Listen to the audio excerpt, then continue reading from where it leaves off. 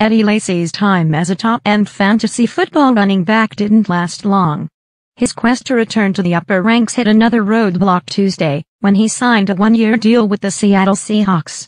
Lacy, 26, had 360 yards on 71 carries in 5 games last season.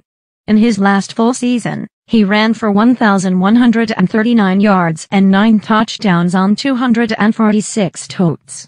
He also had 427 receiving yards and 4 receiving touchdowns in 2014. Lacy made the Pro Bowl his rookie year after rushing for 1,178 yards and 11 scores. But ending up in Seattle likely isn't great for his fantasy value. The Seahawks already have a few capable runners. Lacy's $5.55 million contract puts him among the top-paid running backs in the NFL, signaling that the Seahawks will treat him as a lead back. Still, with Thomas Rawls and C.J. Prosise backing him up, the leash will be short and Lacy will need to be productive to see enough carries to garner fantasy relevance.